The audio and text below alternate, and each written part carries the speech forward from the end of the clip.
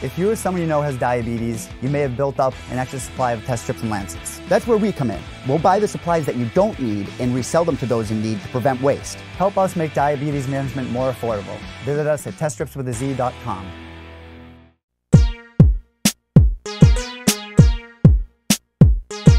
All right, we have Michael Stack joining us on the show, soon to be 25 years old, just made his featherweight debut for Sparta Combat League in Colorado. He finished James Martinez in the first round. Happy to be joined by Michael Stack, one of the rising stars in the western part of the United States. How are you, Michael? I'm great. Thank you for having me on the show, man. Appreciate Absolutely. It. Congratulations on the win. I know you have fought your entire career at 155 pounds. You dropped to 145 for the first time a couple weeks back for that fight at Sparta Combat League 75. You get the win. After all the success you've been having at 55, why the drop to 45? You know, a lot of my teammates are walking around the same weight that I am, and they go to 45 for me to make 55. I don't have to go on a diet. I don't have to stop my routine at all. I pretty much just sauna the day of, maybe lose about 6 pounds. So it's really not hard for me to get to 55. It was never really a big cut for me. And I thought, you know, if there was a chance for me to be able to compete at 145 and 155, I thought that would be a really cool opportunity. So I wanted to see, you know, what my body would do, how it would feel going at 45. How did it feel? How was the first weight cut to 45? Was it what you expected it to be? Was it more difficult? How was that first cut for you? You know, I had an idea that it was going to be pretty hard. That night, I woke up with a little bit of anxiety because I had a dream that like the last 3 pounds were going to be hell to get off. And so I kind of was like, man. So I just called my coach, and we started about 7 in the morning, and I didn't get done till probably around 2. And then I took a little bit of a rest and had to go again at 4. So we went for 6 hours straight in just the sauna and a sweatsuit. And then I rested for about 2 hours and then got the last pound off with a salt bath.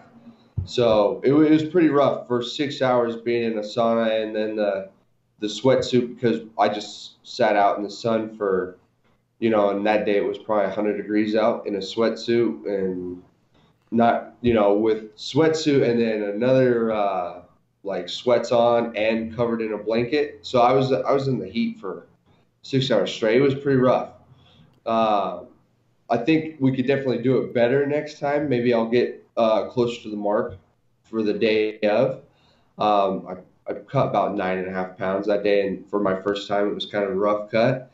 I know a lot of guys can do that. For me, you know, I just, my body wasn't used to it yet, and but we got it done and performed well. So I think next time we'll just get it better. Everyone says the first time's the hardest anyways. So.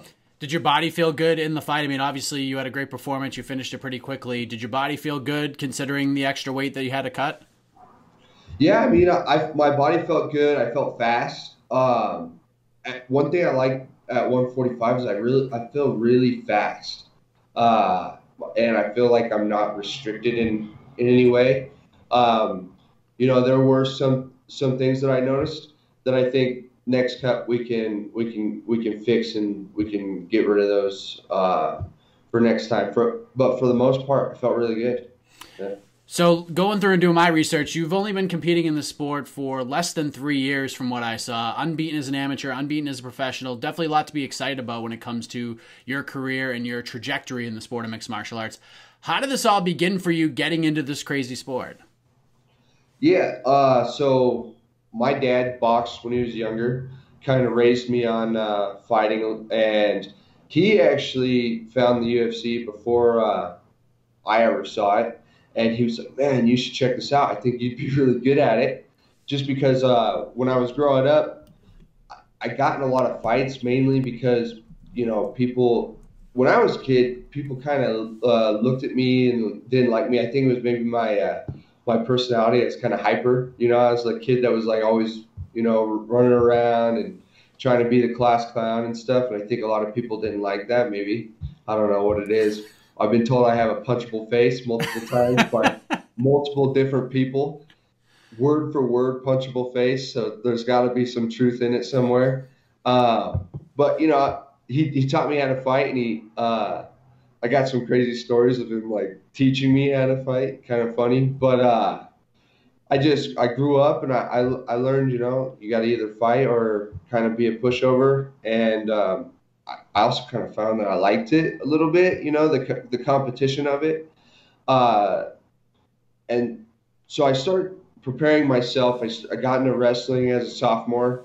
I started doing sports that were oriented, you know, were oriented with my goals in competing. And then after high school, I got into training right off the bat at 18. And then I went to college and didn't have a whole lot of money. So I didn't have the time to train full time because I didn't have my car with me. So I think it was about junior year is where I really was able, it's junior year of college where I was really able to full time compete and train. And that's when I started in 2016. So that's kind of how it went about. Well, you put it out there, so tell me the craziest story you got in terms of learning how to fight. So I was probably in 5th or 6th grade, and we used to play football during recess every day, and I always wanted to be the quarterback, and so did this other kid. He always wanted to be quarterback, and we used to actually be really good friends, but we started to have like a problem with each other. I think it was like a competitive thing. And we would talk smack to each other like every day at recess. And one of the days we were playing football, and I had my braces. I had just got braces, and like I tackled him or something, and he gets up and punched me right in the mouth, and my braces went right through my lips. And I didn't want to hit him back because we were friends at the time, but it really bothered me. And when I didn't hit him back, he started telling everyone that I was a coward, I was a wimp, and this and that. So it became to a point where there was no other choice. I had to fight him the next time something like this happened. And I went and told my dad about it, and he goes, "Do you even know how to fight?" Because I was like, "Yeah, I'm just gonna fight him." And I was like kind of puffing my chest up. And he goes, "Do you even know how to fight?" I go, "Yeah, I know how to fight." He goes, "All right, punch me, hit me." And I'm thinking, this is crazy. Like, why is my dad telling me to punch him in the face? So I kind of like half-heartedly throw a punch, and he smacks it out of the air and starts just berating me, telling me that like, if you try to throw a punch at someone like that, you're gonna get your ass kicked, and like telling me I'm kind of a pussy and shit like that. So now I'm like, this is serious. I better like start throwing. So I'm kind of throwing a little bit faster, and he keeps smacking him away. And I'm just like, I'm thinking, I still really don't want to fully hit him. You know, he's my dad. But now he's really berating me, kind of like trying to provoke it out of me a little bit. So now I'm kind of also getting mad at him, and I just start throwing as fast as I can. And I finally connect with one. And I'm telling you right now, when I connected with that one punch, I start crying because I just punched my dad in the face. And he hugs me, and he goes, "Good job, son." And then he tells me, after that, he goes, "All you need to do is as many times in the face as you possibly can. Just punch me as many times in the face." We ended up we got in a fight like a week later, and I remember he threw the football at me, and I was like, all right, it's time to go. And we got in a fight. I ended up getting like adrenaline where I like had tunnel vision and everything, and I woke up. He was on the ground, and I was punching him in the face, and that was like the last time I fought him, and we actually became good friends after that. I don't know how, that's how fighting kind of works. Wow, unbelievable. Are you still friends with him now? Yeah, I actually am. We've been friends since And I'm actually wrong because after that we fought one more time in middle school. But that was the last time we fought, and now we're good friends. His name's Jerry. So I don't really keep in contact with him that much. But whenever I go back to my hometown and I see him, we always say what's up. He's a good dude. In fact, sometimes he'll message me over Facebook or Snapchat. Well, that's cool. At least, like, if you guys go back and ever tell that story, he can at least say that you're a professional fighter now, and really no shame in that. He's texted me that before. So it's That's so funny. So I want to ask you about this because for those who are learning about Sparta Combat League, listening and watching this for the first time, talk about the promotion because clearly they've done right by you. You fought your entire career in that promotion from your first amateur fight on. What about that organization makes you enjoy fighting for them so much? I know a lot of the people in the organization, Jeff Cisneros, Rob, and all the people that kind of organize it and do all the events. They're really, really nice people. They, if you treat them right, they'll treat you right. It's kind of the way things go. From what I can tell, they look out for all their fighters, even whether you have a good connection with them or not. They pay their fighters pretty good, and they the venues that they choose. Like I was just thinking about this last night. I've only fought at 2 venues, the Grizzly Rose twice, and then the rest of the time I've fought at the Budweiser Event Center. One thing that's cool about the Budweiser Event Center is it's 20 minutes away from me, so I don't have to travel all the way down to Denver or across the state to get to go to a good venue for my fight. So I don't know. I've really liked just the shows that they've put on and the people that they have in their organization. Now that you have that fight at 45, and Justin Gonzalez is one of your teammates, right? Correct. Are you planning on staying there? Because I know Justin just fought on the Contender Series. He just got a win. He didn't get a contract. So one would assume he's going to come back and defend his featherweight title. Have you guys had that discussion in terms of who's going to be in what weight class? You're going to kind of bounce around? Like, what do you think you're going to end up doing moving forward as long as he's there? So, Justin's my teammate. And for a regional belt, I wouldn't want to fight my teammate just to win a regional belt. I think having the Sparta belt would be cool. So if I want to get it at 145 or 155, depending if Justin's there or not. I know Justin's out right now for his knee's been bothering him, so he had to go get some surgery on that. I don't know if I should be saying that or not. I don't know if he's cool with me saying it, but so he's out right now for a little bit. I don't know if he's going to go right back to Sparta or try a different promotion, see if he can get his shot back at the UFC. So I don't know what he's planning on doing, but like I said, it wouldn't be worth it in my opinion to fight for a regional belt.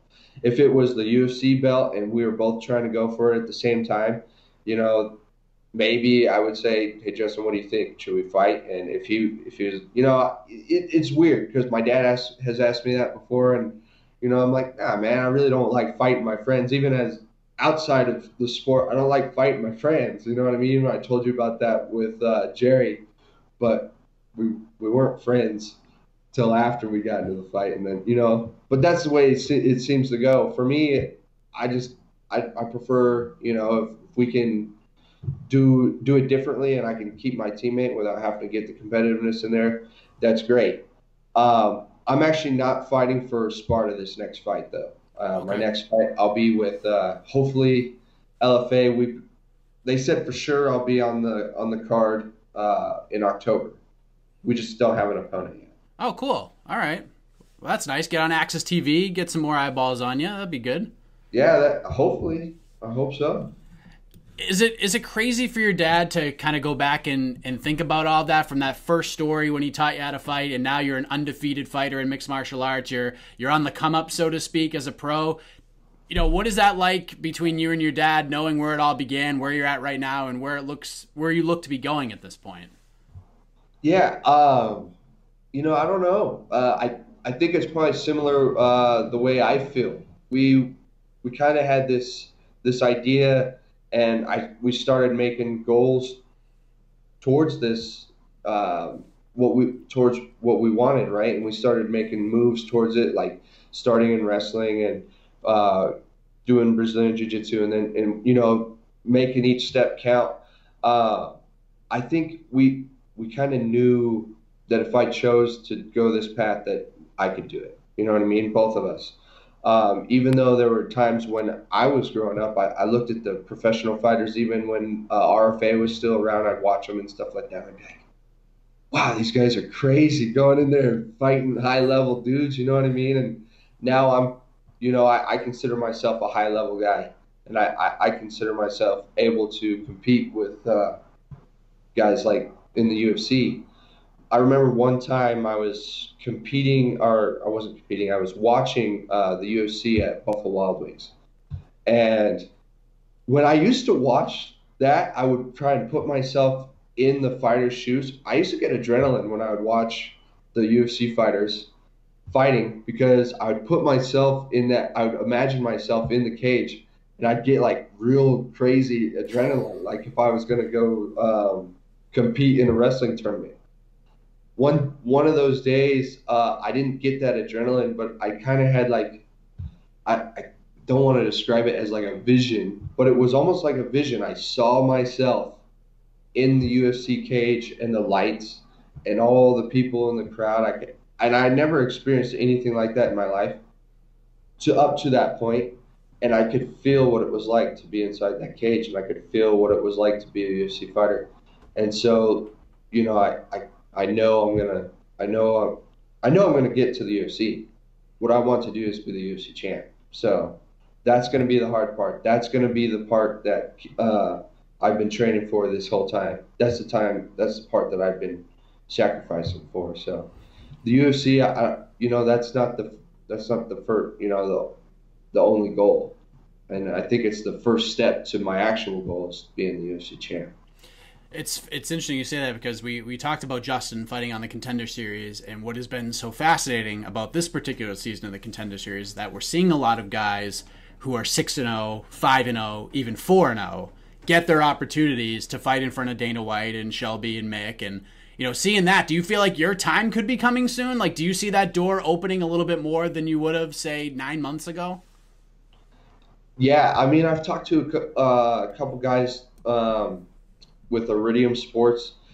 They said that they try to get their guys into the UFC or on the Contender Series at 5-0. That they have had success in that, and that it's a lot of it is putting on exciting fights, being marketable, being fun to watch, and I think that I have that. I think I have that. I don't know what you would call it, but there is a certain formula for the fighters that I believe the UFC is looking for, and I believe I have what it takes. So, when it comes to your career, and I can comfortably ask this question because, I mean, you have a date sort of in mind for when your next fight is, but you don't have an opponent on the books, so to speak. But playing the look-ahead game, because you visualize yourself being in that octagon at one point in your life, and now you have this tunnel vision to go towards it. So as someone who's striving to be a world champion in the UFC, when you look to the future and you see guys in the UFC or Bellator or any of these other major organizations worldwide, who's a guy that you watch in any of these organizations and say to yourself, man, I would love to fight that guy someday. Like, that would be a dream for me to fight that guy. Who sticks out to you at 55 or 45 that you just want to get in there with someday and just scrap with, just because it would be such a cool experience and you'd learn a lot from it? Yeah, I don't know if you're going to be too excited about my answer. I think about fighting Max Holloway a lot. Guys in the top, the top five, probably the top five, top three even. I think about fighting those guys, because those are the guys that on any given day they could probably beat each other. You know what I mean? Like, if you look at the UFC, guys that came into the UFC with perfect records, Ben Askren, Justin Gaethje and stuff, it's impressive that Khabib has had his perfect record for so long. I'm not a big Khabib fan, but just the fact that he's been able to maintain a perfect record in the UFC, fighting the top five guys, like that's an impressive thing, because even guys like Ben Askren, who was supposed to have better wrestling than Khabib, doesn't have his. You know what I mean? Justin Gaethje, who is a phenomenal fighter, and I've trained with him. He doesn't have his anymore. You know what I mean? So I imagine myself fighting guys like Khabib, Tony Ferguson, Max Holloway, just to get these guys that are the top of the top, you know, because those are guys that you're going to want to beat anyways. Those are the guys that you know you got some grit. You have some fight if you can beat any of those top 5 guys. I like it, man. I like it a lot. Michael Stack, keep your eye on him, ladies and gentlemen. Unbeaten throughout his entire career in Sparta Combat League. He's going to be making his LFA debut in October. Opponent TBD at this point. But great to chat with you, Michael. Before I let you go, let the folks watching know where they can keep up with you and your career via social media. Any shout-outs, anything else you want to get off your chest, the floor is yours, man. All right. Hey, and thanks again for having me on this show. It's been great. My Instagram is going to be Michael Stack _MMA. You can contact me on Facebook, just Michael Stack. And same with my Twitter, Michael Stack _MMA. How is your Twitter game, man? I just made one about, 4 months ago. And I feel like I'm pretty funny, but, you know, I don't know if my 20 followers, how they feel about it. I get about 1 like, 2, 3 likes every tweet, whatever it is. Well, that's good, man. Like the UFC, the social media game, especially Twitter, is very important. So as long as you're going through the motions and at least getting it out there, that's half the battle. And then once you get there, it's just going to get bigger and bigger and bigger. So I appreciate it, man. Continued success, and I'm sure this won't be the last time we have conversations, man. Thank you for the time. Thank you.